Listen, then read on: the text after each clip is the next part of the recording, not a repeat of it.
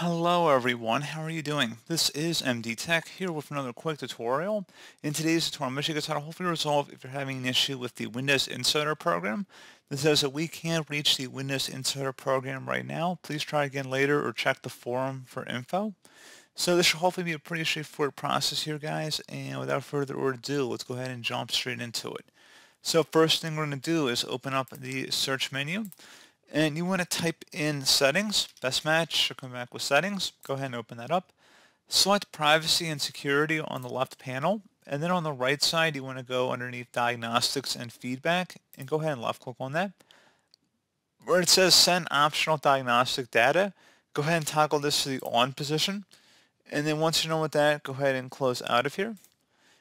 And one further thing as well, if you want to go and download the Insider previews manually, I will have a link in the description of my video to the Microsoft webpage in order to download the latest preview builds.